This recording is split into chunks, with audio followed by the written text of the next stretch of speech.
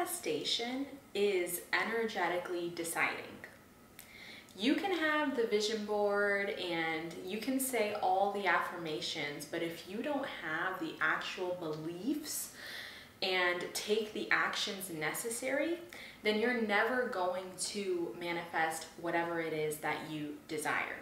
So in this video, I'm going to talk about some of the things that happen when you energetically decide, okay? And energetically deciding is literally the key to manifestation. Because when you energetically decide, you've already decided that that thing is yours. It's just a matter of when, it's just a matter of how, it's just a matter of time. But you have already decided and told God and told the universe, I'm claiming this. Whether it's a career, whether it's an item, whether it's a person, you are energetically deciding that this is mine and I get to have this, and you're now moving accordingly. I want to preface this video by talking about some of these messages that I get on Instagram. And the minute that I read the message, I can already see the limiting belief right beneath the surface. So someone will say something along the lines of, is this app right for me if I'm divorced? Is this app right for me if I'm in my 50s? Is this, whatever, okay for me if blah, blah, blah, blah, blah. Okay, if you have not energetically decided that this thing, as simple as a dating app, is right for you, then it's not. Whatever you expect to get out of something is what you're going to get. So if you view life as there are no wrong decisions, there are no wrong options, every single step that I take is guiding me towards my destination, then that's going to be your reality. If you have that mindset of, I never lose, I either win or I learn, then that is going to be your reality. Okay, so I recently had something happen to me where I was in this app, okay, it's called Yoda, and it's a savings account. And the benefit of this savings account was that it was similar to a lotto ticket, right? So each $25 that you had saved got you one ticket towards this lotto type of thing. And you could win a Tesla, you could win up to $1 million. And I was like, okay, why not? I'll put some money in there just for fun because I never play lotto tickets. So this was just kind of me messing around with an app and seeing if I got anything. And there were times where I won money. I think I won it must have been something like $100 or $200. I'm not sure. Okay, but this was across several years. And I also included a link to this app down in my description, and I had told friends and family about it. And unfortunately, this company is now going bankrupt. So what that means is everyone's money is basically locked and nobody is able to withdraw their money. So I have around $8,000 in this app. And of course, my first reaction could have been rage. It could have been sadness. It could have been disappointment. It could have been blaming and pointing the fingers and all of that. But instead, it was acceptance. And I energetically decided that this is in God's hands and whatever is meant to happen will happen. So whether that means I'm going to get my $8,000 back, great. Whether that means I lost that money, I'm accepting that because I know that everything's working out in my favor. There are no losses, there are no mistakes, there are only lessons, and there are only steps that are taking me closer to my dreams. So I was talking to my sister about this and she was just like, oh my God, you need to email them, you need to raise a complaint, you need to do this, you need to do that. And I could just feel her fear, which I totally understand. $8,000 is not a small amount of money. $8,000 could afford 2-3 months rent for some people. And it could afford me like a first class ticket on probably a month-long vacation. So I'm not saying that the money doesn't matter, but it's the mindset. It's this mindset where you know that everything's working out in your favor. And hell, if I have to lose $8,000, that's fine. I already know that this is just one little challenge. This is just one little roadblock on my way to making millions of dollars. So I have energetically decided that, you know what? You have to lose hundreds to make thousands. You have to lose thousands to make millions. You have to lose millions to make billions. And that is just my belief. So that is just kind of one small example of energetically deciding. But obviously, I kind of got on a tangent here. We are talking about mainly when you are wanting to manifest something. So let's say you want to manifest starting a business. Let's say you want to manifest finding a dream partner. Let's say you want to manifest your dream home. You need to energetically decide. So I'm going to give you guys 2 examples in my life where I manifested something and I'm currently living it. So one of those things was manifesting a husband. I remember I was, let me think, this was 2018. So I was 22 years old. So when I was 22 years old, I had just graduated college, I was starting my business, I was getting invested in the stock market, and at this time, I energetically decided I am going to get married. I'm going to meet my dream man. As I downloaded this dating app in my head, I was like, I'm going to meet my person on here. I just decided. I had been on other dating apps before, but I made that decision that this would be the one. This would be the one. This would be the platform in which I would meet my person. And so with that in mind, I made my profile. I took the aligned action. I did the thing. And before you know it, I went on a few dates, I met a few people, and lo and behold, I met my now husband. Okay, so when I tell people I manifested my husband, that doesn't mean that I was just in my room saying, God, you know, bring me my partner to my door, and I fell asleep and I woke up and he was there. No. It meant I decided, I had that belief system, that mindset that this is happening, that I've accepted this and I've decided, and then I took the steps. I took aligned action. I went on the dates. I made the profile, right? So it was a combination of all of those things. Now, same thing with our dream house, which I'm currently sitting in, and I still just cannot get over it. I'm in awe every single day waking up in this palace, okay? So it had always been my husband and my dream to buy a home. Since we met, this has been just something that we were working towards. And before I even met my husband, I had a standard that I would not get married unless this man had a house for us. Okay, now let me tell you the reality. I decided that I'm not getting married without a house. I'm not taking that step without having the keys. But the reality was, we got engaged and there was no house yet. We planned our elopement and there was no house yet. And during all of this, of course doubts crept up. Of course fears came up. Of course this feeling of, oh my God, is this not happening, came up. But in those moments I said, no, I'm not tuning into fear, I'm tuning into faith. And I am deciding that it is happening. In this moment, it is being prepared for us.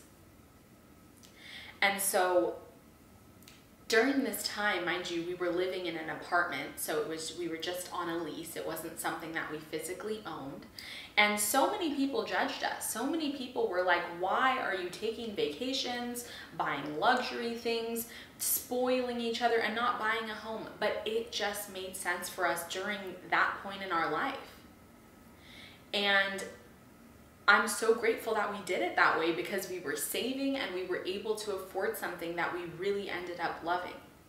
So to finish this story, we get eloped. We're now married. And there's still no house. And I'm like, it's happening. I know it's going to happen. I'm just, you know, I've decided. And so we looked. We couldn't find anything that wowed us in California. And then I decided, you know what? We are not just limited to California. We can look in other places. So we expanded our search to Nevada. And we took the action. We came out to Nevada several times, met with a realtor, viewed dozens of open houses, and a month went by and there was still nothing. There were places that we liked, but nothing was wowing us. And finally, one day we were sitting in our hotel room after a weekend of looking at places, and my husband goes, "What about this one, honey?" And he shows me his phone, and I was like, wow, 5 bedrooms, 5 bathrooms, 4,000 square feet, guard gated. Like, the more I was reading and looking at the pictures, I'm like, this is way better and way more amazing than anything I could have ever dreamt up, than anything we've seen up until now.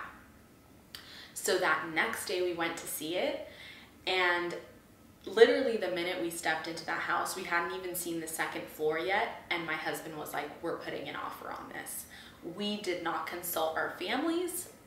This is going to make me emotional. We didn't even ask anyone. We just knew. And so we put an offer and we got it. And here we are. And so during any of those stages, had I let that desire go, had I said, you know what, this isn't meant for me, we're not gonna find a house, maybe I would have honestly told my partner, you know what, I can't get married, I don't see the house yet. But I had that faith, I had that belief that it was happening for us, it was working out for us, that God was preparing that property for us. Even though I couldn't see it, I felt it. I was already grateful for it, okay? So here we are now, and sometimes I'm just like, oh my goodness, I can't even believe that we live in such an amazing place that I'm so lucky to call home, and it makes me so grateful that I energetically decided and that I didn't give up that dream. And that I didn't listen to any naysayers, and that I didn't give in back when we were being judged in our apartment, and that I just knew I was on divine time and that it would happen when it was meant to. So with all of that being said, that was like the longest introduction of my life. But now I want to talk about what happens when you energetically decide, and you're going to see how these things showed up in my examples. Whether it was me manifesting my husband or the house, these things happened. And these are the things that happen when you energetically decide. Okay? So the first thing that is going to happen is you are going to be in solution consciousness. What does that mean? It means that you are in a mindset where any problem that shows up, there is a solution for it. You are in this energy of solutions. So anything that arises, you know there's a solution for it. In our example of the house, when we were looking in California and nothing was showing up for us, instead of saying, oh, well, I guess we're going to stop looking, we were like, no, there is a solution to this. We are going to expand our search. We're going to expand it to a different state. So had we not been in solution consciousness, we may have been in California to this day, still trying to make our dream fit inside this box that was not meant for us. Okay, so we don't always know the how or the why or the where. We just know the destination. So perhaps your dream is to start a business, and you have been trying to start this type of business. Maybe it's a cosmetics business, but for some reason it's just not working out. And you keep getting all these nudges for starting a different type of business, for starting a housekeeping business, and you're like, huh? Well, maybe you need to tap into that solution consciousness and realize, well, hey, maybe it's not this business that I need to start, but this one. And at the end of the day, a business is a business. A dream is a dream. So whether this house is located in California, Florida, Europe, I don't care. Because I got it. My manifestation was to have a dream home with my husband. It had nothing to do with location, because I know that wherever we are, we will create a home. Okay, so the first thing is solution consciousness. And this is when you are open to solutions from any source, from any direction, from any person. So you are literally a channel for solutions. Okay. The next thing is aligned action. And this means you're not just sitting in your room praying, you're actually doing something. You're taking the steps. So if it's for a home, you're getting approved for the loan. You're going on the open houses. You're searching on Zillow and Redfin. You're actually taking those steps to ensure that you're on the right path. Okay, so please don't neglect action, because manifestation is not just about praying and thinking and believing, but a huge part of it is doing the thing, is taking the action. Okay, so please take the steps towards your desires. Own it. Don't just talk about it, do it. Okay, this is your invitation to do the thing. If you're energetically deciding that you're going to meet your husband by the end of this year, then that means you better be on a dating app. You better be going out. You better be connecting with friends, with, family members. You better be going out and networking and just seeing where the solution is going to come from any and all sources. Okay? The next thing that's going to happen is synchronicities. This is when things just kind of line up in an almost supernatural way. In my husband and my example, our synchronicity was this fact that all of a sudden we had weekends of open houses that didn't work out, but actually on the day where we were going to leave, we found this one last home to look at, and we scheduled it last minute. And even weirder than that, we were the first people to view this home. If you have ever been in the process of buying a home, you know that it's like hotcakes to be the first person to view a home. So the fact that we were the first family to come view this home obviously gave us a huge advantage when it came to putting in an offer and all those sorts of things. And so that synchronicity that we were able to schedule a viewing not even within 24 hours of seeing it online. And mind you, my husband had seen the listing on the day that it was posted. So that is a huge synchronicity, that on the same day this house is put out into the market, my husband views it. And we're able to see it the next day. Okay, so that is just one example of a synchronicity. Another synchronicity was how we met our realtor. Several years ago, I started following different realtors in nearby states just to see what was out there. And lo and behold, when we were ready to purchase a home, I sent our realtor a message and he was like, yes, I would love to work with you. And he ended up being our realtor. An individual who we were following each other on Instagram for years.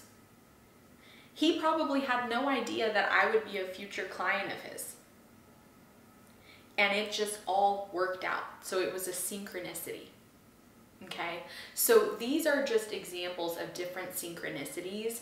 I think that when you are plugged in and you energetically decide, you are going to see the synchronicities. Whether it's a certain person that like pops up out of the blue, whether it's, you know, a connection that you've made via someone else that just happens to come about right after you've decided. It could even be seeing angel numbers, or, you know, going to a certain location and having like a word or a number that catches your eye. Maybe it's the same as your birthday or your favorite number or anything like that. I'm always keeping my eyes open for the symbols, for the signs, because I truly do believe that God will plant these little, you know, hints of magic around us to let us know that we are on the right path, that we are taking the aligned action, and that He is doing His part up there to make it happen behind the scenes. The last thing that happens, which is honestly one of the best, is having God's favor. So this is when things are working out. God is blessing you.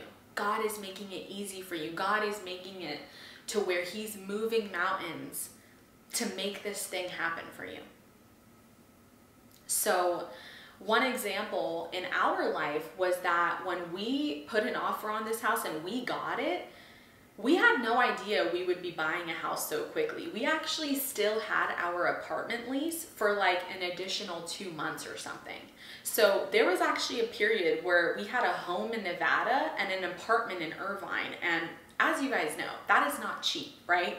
So we had an option with our apartment to move out early.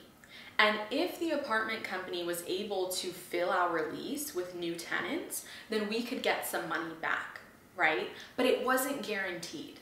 So we had to make this option, like, are we gonna keep both places? Which obviously there was a lot of comfort with that because my family's back in California. So having that apartment was nice for a while because I could go home and visit, and we still had our own spot. And, you know, there was just a certain comfort of knowing that we still had that space. So we had that option to keep it, but then we'd be paying rent and a mortgage. Or we had this option of moving out early with the uncertainty that we're going to continue paying for this place and we're not occupying it. Or there's a chance where we're going to move out, they're going to fill it, and we'll at least get a month or two back. So my husband and I both decided that we're going to move out. We were ready to go to Nevada. We had this beautiful home waiting for us. We were ready to just furnish it and turn it into a home and do all those things. And so that's what we did, was we moved out, and it was a shock to everyone, right? Because up until this point, we had told all our friends and family, we're still here for another 2-3 months. We have our lease and all that. And then all of a sudden, a week later, I'm like, actually, we're moving out next week. And everyone's like, what? Because mind you, we made all these quantum leaps without really telling anyone. Like even my clients, when it came to my business, I told them after the fact, because I'm very much that type of person who I want to see the thing, I want the results, I want the physical reality of it before I share openly. So a lot of people really didn't even know about this house until we were already moved in. You know, like, of course our families found out once we put the offer in, but like, I had some people who were a little bit upset with me, like, why didn't you tell me when you were looking, or when you were planning, or when you were at least viewing homes? And I just was like, you know what? This was me and Shine's decision. This was our decision as husband and wife. And this was one of the things that we just wanted to do on our own. We wanted it to be our nest, our sanctuary, and we didn't want anyone's opinion. We didn't want outside voices or opinions to skew our view of the house. We didn't want people to either push us away or tell us that, you know, Nevada was bad or that the house had flaws. We just really wanted to be grounded in our decision, and we wanted to be wholeheartedly responsible for it. We didn't want to get anyone's opinion on the matter. We just wanted to take that leap together. And so we ended up moving out, right? And a few weeks go by, nobody's filled it, so we're still paying rent on it, and we're kind of feeling like, oh, was that the right decision? But of course, anytime I have these doubts, I'm like, it was the right decision. In this moment, that apartment is being shown, it's going to be filled, there's going to be tenants, we're gonna get money back. And because I energetically decided, guess what? A few weeks later, we find out that the apartment has been filled and we will be receiving 1 month of rent back as a refund. So we did end up getting that 1 month refund. We still had to pay, I think, for the month before it was filled. But this whole explanation is just to show you that God will be showing you favor. He'll be showing you grace, and he will be showing you that he heard you. He heard your desire. He heard your prayer. And he's currently in the process of bringing it to you, of revealing it to you. And so I truly believe one of the best things you can do when you energetically decide is to have gratitude for that thing. Even if it hasn't showed up, be grateful for it. Because if you really are in faith, then you know it's just a matter of time. So be grateful even before it shows up. Be grateful even before it's in your physical hands. Be grateful before you've even gotten the manifestation. So my husband and I were head over heels happy about this house before we got it. Every time we saw a house and it wasn't vibing with us, I would tell him, it's all good, babe, because this is one house closer to the one that we're going to love, right? Instead of saying, oh, this house sucks, it's not what we want, ugh, we've seen all these homes, and nope. I was like, thank you, God, for allowing us to see one more home and to bring us closer to the one. And so with that mentality and with that energy and with that unwavering faith, we just knew that our house was being prepared for us, that it was being made perfect for us. And we were so grateful for it before it even showed up. Like, we were just so excited. We were already just, you know, in that kind of spring cleaning phase of getting rid of things and making space. I can actually make a whole video on some of the things I did to manifest this house, like certain things that I did when we were living in our old apartment just to energetically prepare and to show God and the universe that I was ready for this next chapter. I was ready for this house. So I could do a whole nother video on that. So when it comes to manifestation, I want you all to know it's not just about affirming. It's not just about praying. It's about all these other things, the aligned action, having the gratitude, keeping your eyes open for synchronicities, being open to solutions. All of these things are factors when it comes to manifestations. And I wholeheartedly believe in manifestation. I know that honestly, 90% of my life is a manifestation come true. And I know that I simply wouldn't have gotten here. I wouldn't be in this position now were it not for my faith, were it not for my relationship with God, was it not for having the support system around me and having that strong belief and strong faith that everything that is meant for me is for me. So I really just want to leave you with that today. I want to give you that motivation, that encouragement, and that just that nudge that whatever it is that you are manifesting is on its way to you, to just stay true to your faith. And even in those moments of doubt, of fear, just remind yourself again how many things that have happened before your eyes that used to just be a prayer. You know, like, we are all currently living some part of our life right now was something we used to yearn for, was something we used to wish for. So always just keep track of those blessings, because I truly believe that the more that we give thanks, the more that we're grateful, the more that we notice and embrace and really cherish our blessings, the more they multiply and the more they just compound and the more that we continue being blessed. So I love you guys so, so much. Thank you for being here. Make sure to subscribe if you haven't already, and I'll see you soon. Bye.